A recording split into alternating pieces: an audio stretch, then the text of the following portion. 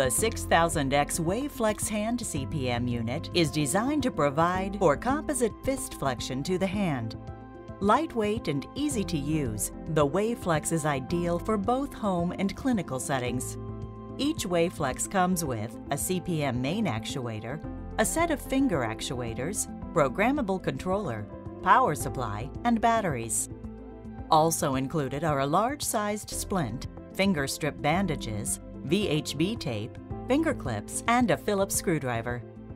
To begin, apply a new splint to the forearm with the distal end of the splint extending to the middle of the MP joints. Then fold the sides of the splint to contour to the forearm in hand. Then tighten the Velcro straps. Next, attach the finger clips.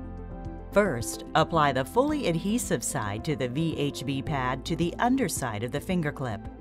Then, peel the backing off the exposed side of the pad and adhere the clip to the fingernail, positioning the finger clip to align with the end of the finger. To complete the attachment, peel and wrap a finger strip around the finger and the finger clip.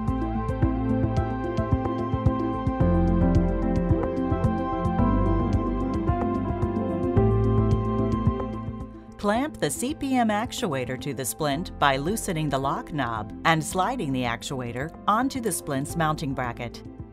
Position the actuator so the center of the large round hinge aligns with the center of the MP joints. You may also want to adjust the actuator laterally or medially to make room for the thumb. When adjusted correctly, tighten the lock knob.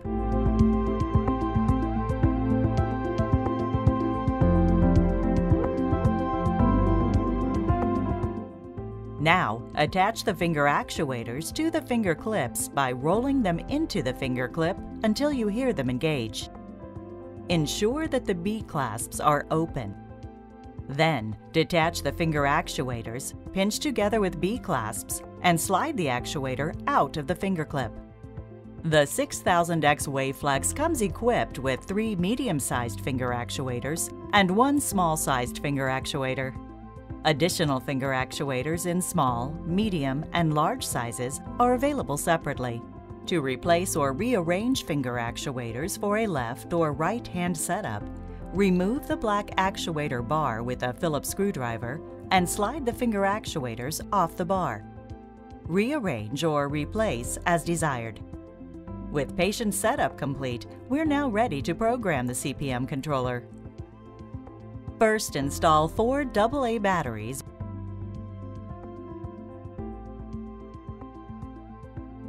Plug the controller cable into the CPM actuator. To program range of motion, turn the unit on. The on-off button is located on the side of the hand controller. The controller momentarily flashes all the system icons and then permanently displays the present setting. To set range of motion, press the Set button. A yellow set light will appear, indicating the controller is ready to receive new programming. To program extension, press the Extension button. The LCD screen will display the extension icon and the currently programmed extension setting.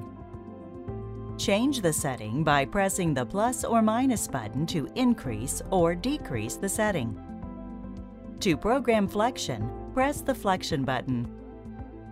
The flexion icon will appear in the display window.